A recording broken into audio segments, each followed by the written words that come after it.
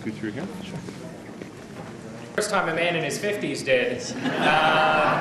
He handed me a cassette tape, and the first thing I needed to figure out was how to listen to it.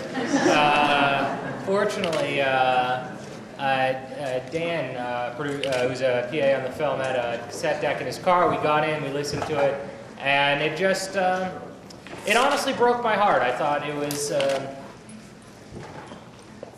the first time I had actually heard a song that spoke authentically about the idea of what it is to look for purpose on a daily basis. And when I talked to people here in St. Louis that lost their jobs, that is what I would hear the most, is the idea about searching for purpose. And I just thought it was so beautiful in the song, and I knew halfway through listening to it that I was going to put it in the film. I also knew I was going to have to cut it down a little, but Sorry. Kevin, that is the stairway to heaven of folk songs. I mean, the song is a concert in itself, but it was absolutely beautiful. Thank you very much. I'm so happy that you came to talk to me that night. You know, I've been getting asked questions about why did I shoot in St. Louis? And you look at a beautiful movie theater like this, and you realize exactly why. It's a stunning city, and I'm so, so proud to have spent 4 months here with you.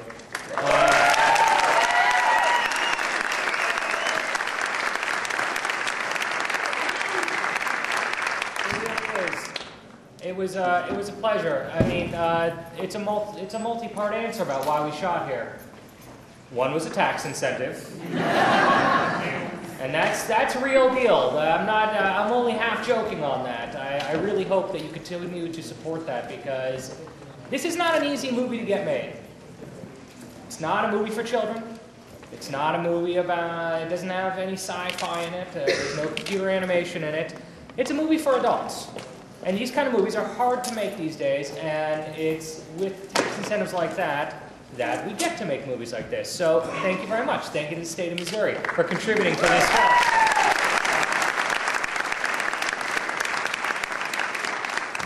And it had to do with the fact that, you know, not as many movies had shot here yet. I felt like I got to shoot things for the first time. Now, outside of St. Louis, people will, you know, think that what we're showing is Wisconsin, when in fact is the Cheshire Inn, and other locations that you will all recognize and you will have a snicker about. But I ask you to please, what is the expression? You stretch your imagination. Thank you. Please suspend your disbelief in those moments. I greatly appreciate it. The real reason that we ended up shooting here, though, and the reason that it was a real pleasure, was the people. And I'm not really playing to the crowd right now. I say this all the time. If I was in Las Vegas, where we also shot, I certainly wouldn't be saying that. I could not wait to get out of Las Vegas. But everyone was lovely here. You made the entire crew that came out of Los Angeles feel at home.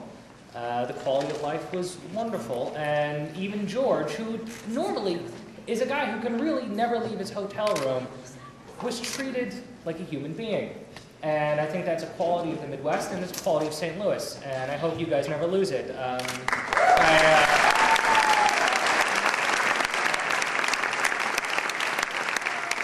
also have the best extras in the world. And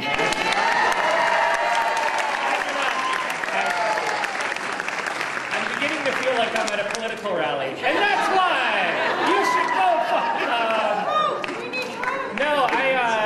No, I mean it. You know, in LA, the extras are kind of fed up, and they're over-actors. They're people who are actors. They're annoyed with being extras, and honestly, trying to encourage them is very difficult. And I can't tell you whether it was a group of 10 people or 400 people, I would talk to the group of extras about what's going on in the scene and why you know, you should be moved in a particular way or another, and everyone would really take it on, and their performances are wonderful. So for anyone who is in this movie, no matter how small or big inside of tonight, thank you very much. You were great. So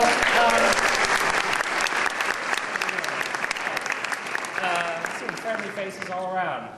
I hope your Blues do better. Not sure if I want to get into that conversation again.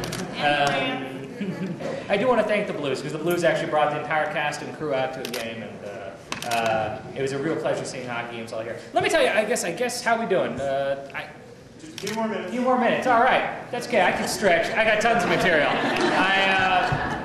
It's actually very fitting that I'm here tonight because I've been on the road for over a month with this film in almost a new city every day. And I talk to audiences of film fans. I talk to college students. They're the roughest. And journalists. And I'm thrilled that this is the last crowd that I'm going to introduce this film to before the movie comes out. There's a lovely sense of finality to that. I found this book 7 years ago. 7 years ago, I was trying to make my first film called Thank You for Smoking. I had written a screenplay, and nobody wanted to make it. Nobody wanted to make that film. No studio, no mini major. It was one of those screenplays where people would say, "That's a great script. You should really write more." But no one would actually say, "Let's go make this thing." And I remember at the time I was making short films and I was making commercials and I was trying to find what my first film would be. And I remember Dude, Where's My Car was offered to me twice. And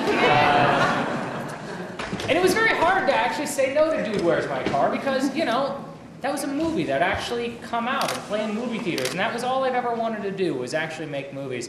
But I said no, hoping that I would get to make movies that were personal, that were from my heart. And it was around that time that I walked into a great bookshop in LA called Book Soup, and I found the book up in the air, just sitting there on a table, and I began reading it, and it spoke to me, and I immediately started writing. I got about 30 pages in,